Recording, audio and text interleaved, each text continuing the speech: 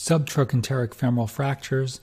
This is from the OTA Residency Core Curriculum Lectures version 5, slides by Dr. Brandon Yuan. I'm Sakib Rahman narrating, and in this first video we will go through the anatomy and classification, and in the next two videos we'll cover technique and then controversy and clinical application. So these are the objectives. We're going to first talk about unique anatomical consideration of subtrochanteric femur fractures, and this is really important and foundational to understand how we then apply technique, because a lot of it has to do with the anatomy, the deforming forces, etc.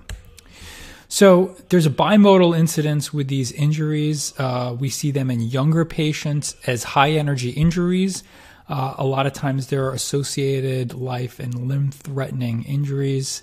And in the other group, we have geriatric patients. So subtrochanteric femur fractures can happen from low-energy falls, from standing. Another injury to keep in mind is the atypical, sorry for the typo, subtrochanteric femur fracture that can happen from prolonged bisphosphonate use.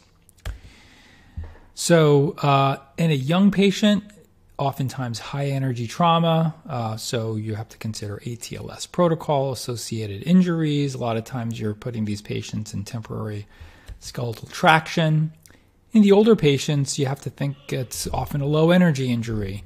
You do have to consider asking about prodromal pain. Were they having pain for a while before this happened? That can often be from a pathological fracture, or sometimes that atypical femur fracture we were talking about from prolonged bisphosphonate use can potentially have prodromal pain. And then you also have to look to the contralateral side to see if a stress fracture is developing there. So let's talk about anatomy. I think this is the main part of this first video. So you really have to understand the bony and soft tissue anatomy because, as I mentioned, it's very important when you have to learn how to reduce these, position patients, and we'll talk about a lot of that in the next video, but it's all predicated on the anatomy. So this is a really interesting clinical image here. This is out of Rockwood and Green, and this shows the how you have essentially the largest asymmetric difference in load in a single bone in the body. So if you look here in the subtrochanteric region, you'll see that there's, maximal compressive forces medially, right, in that subtrochanteric region, and then tensile forces laterally. Okay? So this is really important when it comes to thinking about, how we have to fix these and how implants fail, for instance. So remember, bone heals under compression, but in general, that lateral subtrochanteric cortex is always under tension. So when we reduce these, you want to try to minimize lateral gapping. You don't want to have varus. You want to try to do everything you can to get compression of the lateral cortex. You may want to think even about tension band concepts to provide compression at the lateral cortex when you load these. So the fracture itself tends to isolate a short proximal fragment. And on that proximal fragment, there's a lot of deforming forces. So you have to just keep in mind that when you have this very short proximal fragment, you have similar challenges to when you have proximal tibia fractures, proximal humerus fractures, where you have a very short proximal segment and the room for error becomes very small in terms of your implant placement, your trajectory. So in this case, you can see a lot of things creating a problem. Hopefully you recognize that this is a malreduction. You have a lateral entry point. You have a trajectory that's going very, very lateral to medial. That alone is going to set you up for a varus malreduction. So we talk about deforming forces. So you have multiple large muscles acting on the proximal segment in which you have external rotation. Okay, you have flexion. So the iliopsoas and short external rotators are going to act to create this deformity, right? So flexion primarily from the iliopsoas, right? A little bit from the abductors also. And there's potentially abduction from the abductor muscles on the proximal fragment, and this will lead to varus.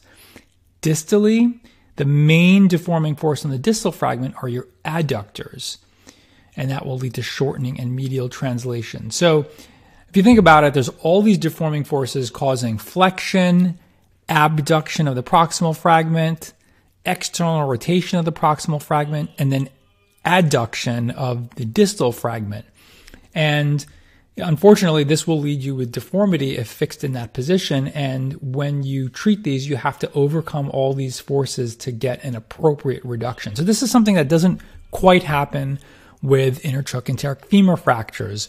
But when you have a fracture line that's more distal in the subtrochanteric region, you can see in the image on the left how all those deforming forces kind of work opposite from each other.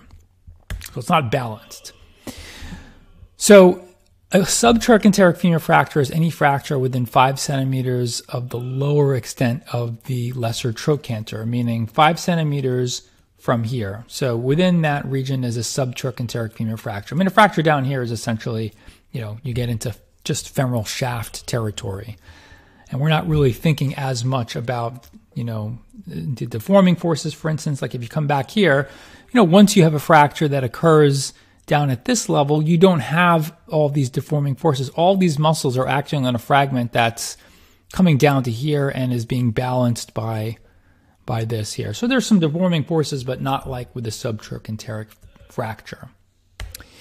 So in the OTA classification, these are usually the 31 type, but actually also the 32 type, because you're getting into the diaphysis technically with the subtrochanteric fracture. So it depends, if you look on the right, where that fracture line is and where it extends. So these incorporate both the 31 and the 32s.